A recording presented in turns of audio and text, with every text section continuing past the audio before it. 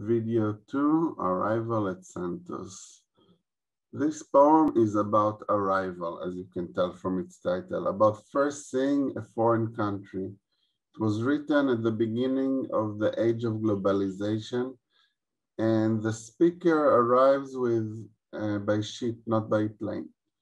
Thus, she can savor and contemplate arrival a little longer than is common today. Santos is a port city not far from Sao Paulo. It is a good place to enter Brazil. I will read the poem with you, but will not dissect each and every line because it's a little long. At the end, I'll give a summary of my interpretation and some emphases. So to begin with, the speaker is on a ship and finally sees land after traveling for about 2 weeks from the United States. And she says, "Here is a coast, here a harbor. This opening sounds like a children's rhyme. Here is the church and here is the staple. There's something sing-songy and therefore lacking in excitement about it. Maybe not what you'd expect from finally arriving at your desired destination. It's just here. Here it is. Here is a coast. Here is a harbor. It's just here." The speaker seems not very excited, but rather tired, bored. Here, here, here. Here, after a meager diet of horizon, after all these weeks of just seeing the ocean, compared to a boring diet of food, is some scenery. Scenery means view, landscape, but again, it's very vague, non-committal word. There's no excitement about Santos. There's no excitement about scenery, just some scenery. It's not beautiful scenery. Even just the word scenery is sort of lackluster and lacking of excitement. Impractically shaped, and who knows, self-pitying mountains, sad and harsh beneath their frivolous greenery. The speaker is unimpressed even by the mountains. The mountains seem self-pitying. Perhaps she is projecting her own self-pity for being disappointed and not excited by seeing the mountains. She projects it, she sends it over to the mountains and sees the mountains of Brazil as self-pitying. With a little church, and this is another callback or reference to the children's rhyme that I mentioned earlier, on the top of one of the mountains, and warehouses, some of them painted feeble pink or blue, and some tall, uncertain palms. She paints us a picture of what she sees. We may imagine that she was expecting something very different from what she knew. But what she sees is associated with feebleness, weakness. The impression is not as strong as she wanted. Palms don't grow very well in the north of the US, where she's from. They should be associated with the tropical climate of Brazil. She does like she might have expected, like she might have wanted, but she does see the palms, but instead of lush tropical groves of palms, like you might imagine or you might see in a commercial to come visit Brazil, no, she only sees some, not a lot, just a couple, just some. She projects a sense of uncertainty onto them. The view is so underwhelming, and even the palms seem unsure of themselves, uncertain palms. So much effort to travel. She put in so much effort to travel down south, and all she sees is more uncertainty. Now, midline, we have a turn to the tourist.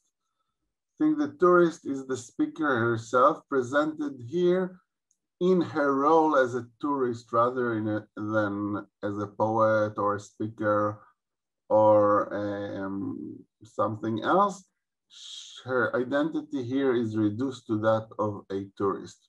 And the poem says, "Oh, tourist, is this how this country is going to answer you?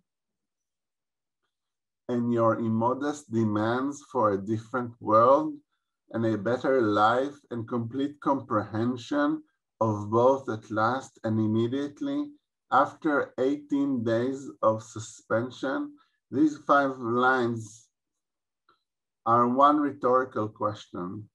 The sense of disappointment remains, but we get a sight of what the speaker was expecting. The uncertain poems, etc., seem to be a reply to unreasonable demands.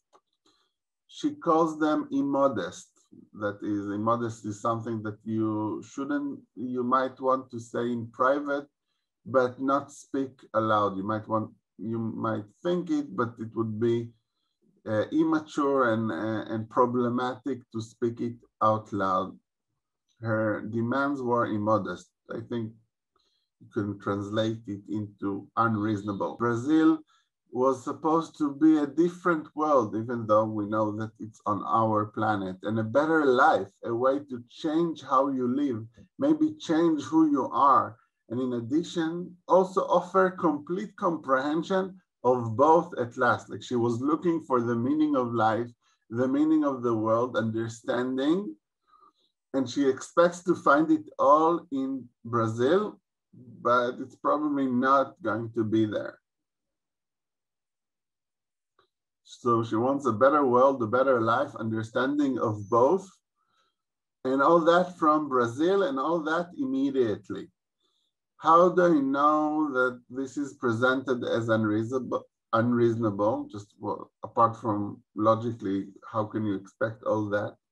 Beyond the fact that new world, new life, and understanding are just a lot to demand from scenery, from landscape, there are adjectives interspersed in the question that suggest exaggeration. There are an adjective and adverbs that suggest exaggeration and hyperbole, like complete, like all of it, not partial, just complete understanding, and immediately, right? Not eventually, not with time I might get some new insight. No, I want it now, the minute I near the shore.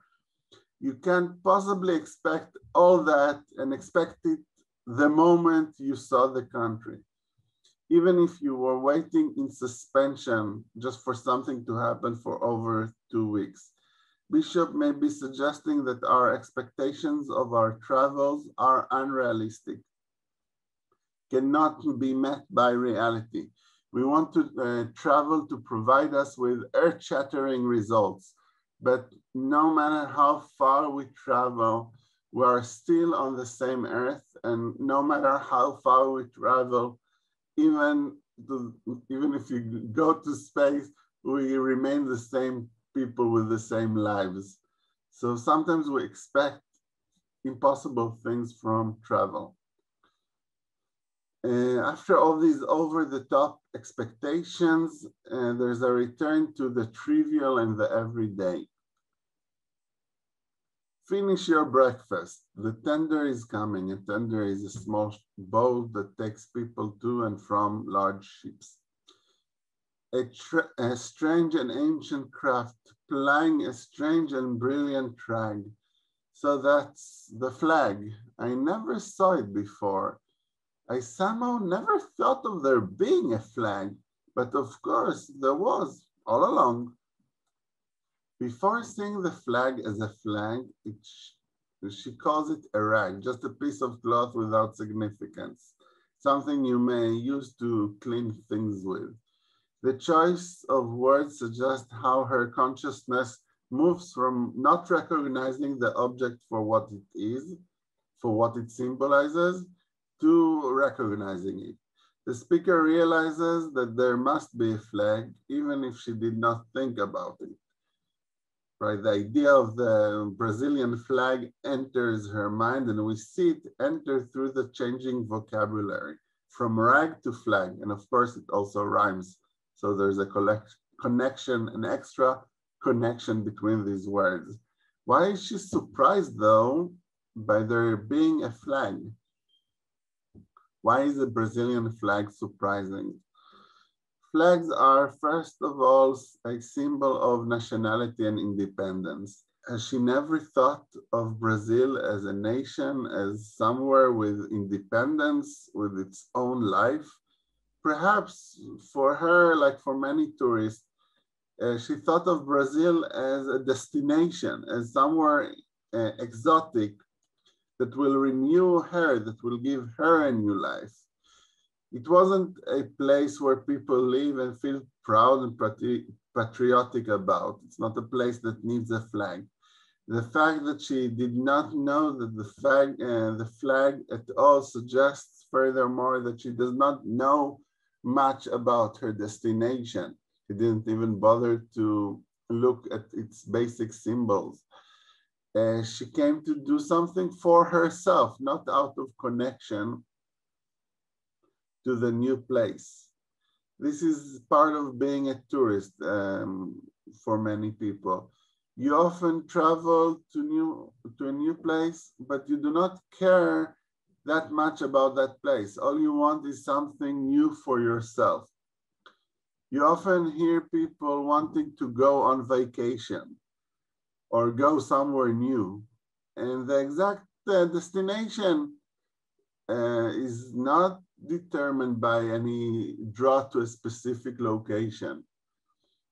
It's not like I always wanted to go to Budapest. It's just have a good deal to go to Budapest and I just want a vacation, just want to travel.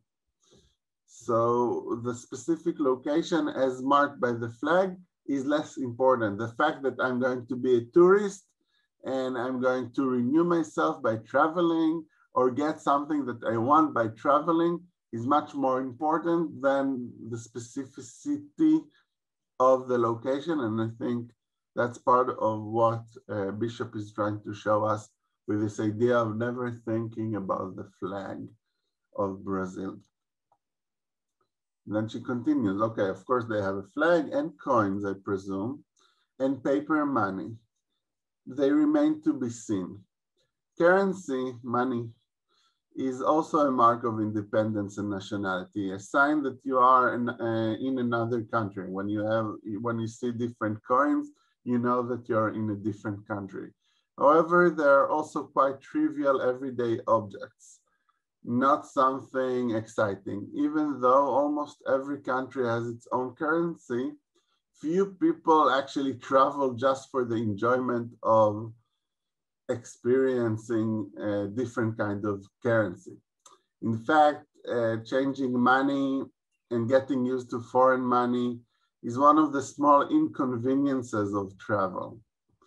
Bishop includes them as part of the depiction of the bigger disappointment with travel, and also to suggest again, as with the flag, how uninterested the speaker might be in the specificity of the place or in the everyday life of the place. She's on her way to somewhere else, and just the small things like changing money are not that interesting for her. Gingerly now we climb down the ladder backward, myself and a fellow passenger named Miss Breen, descending into the midst of 26 freighters waiting to be loaded with green coffee beans. Please, boy, do be more careful with that boat hook. Watch out, oh, it has caught Miss Breen's skirt. Miss Breen is about 70, a retired police lieutenant, 6 feet tall, with beautiful bright blue eyes and a kind expression. Her home, when she is at home, is Green Falls, New York. First, let me point out there's an extreme enjambment here. An enjambment is a break in the line in the middle of a sentence. And in this case, the break is in the middle of a word and between two stanzas. This is very rare in poetry, but it does happen sometimes in modernist poems, in poems of the 20th and 21st century. Why does Bishop do this here? Why breaking up the word? So the name of the town that she breaks up is Glens Falls. That's a real town in upstate New York, in North New York. Falls as in waterfalls, but the extreme enjambment makes it look as if the S itself is falling from the word. We are dropped, like if we follow the poem with our eyes, we are dropping together with the S, making us feel the drop that you have in the name, like the waterfalls, the S falls, the name falls. Why, but we can still ask why did Bishop include this name? It's a real place, but and maybe her travel companion was actually from there, but what she didn't need to include the name in the poem. Why does she choose, once she uses this name of a place, to emphasize its fallenness and its being broken up by dropping the S to the next stanza? I think it has to do with the status, Glens Falls, as a home for the other tourist, Miss Breen. Travel, being a tourist, momentarily destabilizes our relationship with our home. The normal way to talk about someone's place of residence is to say her home is Glens Falls. But Bishop adds, she doesn't just say that she's from Glens Falls or her home is in Glens Falls, but she writes when she is at home, suggesting strangely that when she is not at home in Glens Falls may not be her home. As if once you're not at home, that home is not your home anymore. And indeed, traveling, going on vacation, makes you ask the question of home. If it's your home and you feel comfortable there and it's the place you're supposed to be, why are you traveling? So it makes the connection with home and what is a home and who belongs at home up for questions momentarily. Not as a tourist, you are temporarily without a home. Travel makes you question the fact that you have a home at all. You don't see it, you're not connected to it. Maybe there's nobody there. This is a strange idea. I know it's not like every time you leave your home, you feel like you're homeless. Even if you're traveling for 6 months, you still feel you have a home back home. But still, it's not the same as being there every night and every day.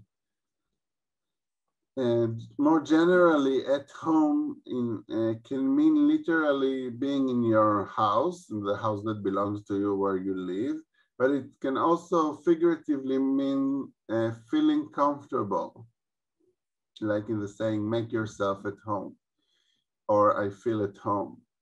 It means make yourself comfortable. Miss Breen is not feeling at home right now, because she's out of her country, she's in a new country, she's worried maybe, she's tired, she's not comfortable, she's not at home in the two senses of the word, of the expression. At least not feeling at home yet. And Bishop emphasizes this. So her connection to her home is destabilized by this discomfort and not knowing exactly what's going to happen next with her travels. No, this isn't a strange idea, but I think part of what poetry can give us is new ways to look at things that seem obvious to us. And Bishop really shows here how travel and the connection to home can be connected. There, we are settled. The customs officials will speak English. We, and by we, she means, I think, us tourists, she and Miss Brin, hope, we hope that they speak English. We want a new place, but we want the transition to be smooth. We don't want to take the trouble to learn Portuguese. We want them to speak our language because we're just tourists. We're just here for a while. We don't have to adjust ourselves to them. And we hope that they don't only speak English, but leave us our bourbon and cigarettes. So they hope not that they don't confiscate these items from home. That will make life more convenient and comfortable. Both bourbon and cigarettes are psychoactive. Cigarettes calm smokers down, and bourbon, American whiskey, can calm you down or make you happier, depending on how alcohol works on you. As a tourist, you may need them to handle the new land. You need something to soften you up, to make you feel more comfortable. And the fear vis-a-vis the custom officers in the port is that they will take these comforts away from you and make you face the new country without the things you like from home. Ports are necessities like postage stamps or soap. She reminds herself that the port is just a transition, not the real thing that they came to see. It's just a necessity, not the main event. And in a way, she's saying the destination is important, not the way. But they seldom seem to care what impression they make the ports, or like this only attempt, since it does not matter. The unassertive colors of soap or postage stamps, wasting away like the former, slipping the way the latter do when we mail the letters we wrote on the boat, either because the glue here is very inferior or because of the heat. We leave Santos at once. We are driving to the interior.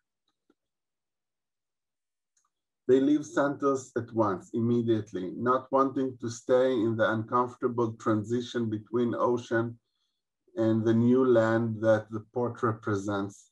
After the disappointment, the poem moves to a kind of optimism. The disappointment of the port will be over and we will go on to the real thing, the interior. The port is just a necessity. The disappointment is just a necessity. The real thing is still in front of us. That's the interior. We're driving to the interior. Literally, she means the interior of Brazil, not the coast, but the jungles and mountains. Going to the place where she wants to be. Symbolically, we can see the interior otherwise. It could be going back to her interior self or interior life of things, the world that she's trying to comprehend, to understand completely, like she said earlier.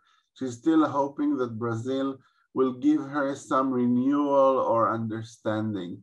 We are left to wonder to what extent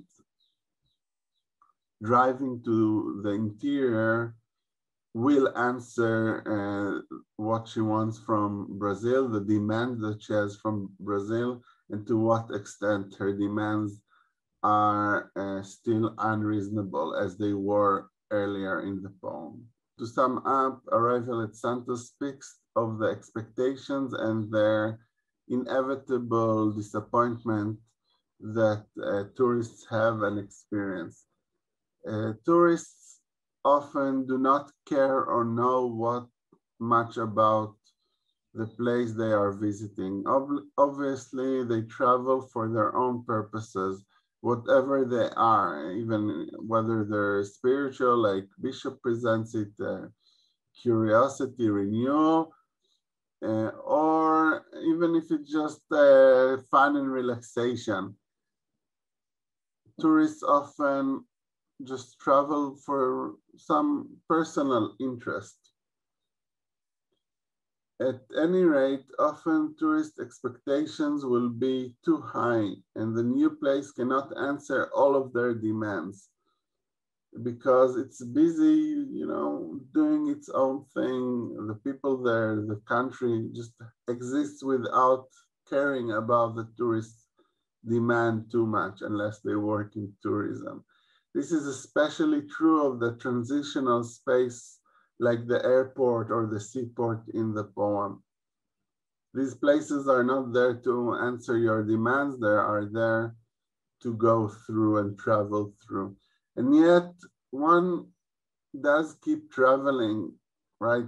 Driving to the interior, not giving up, out of hope that there's somewhere beyond the transition, beyond the disappointment, and discover maybe beyond all that something that was worth traveling for.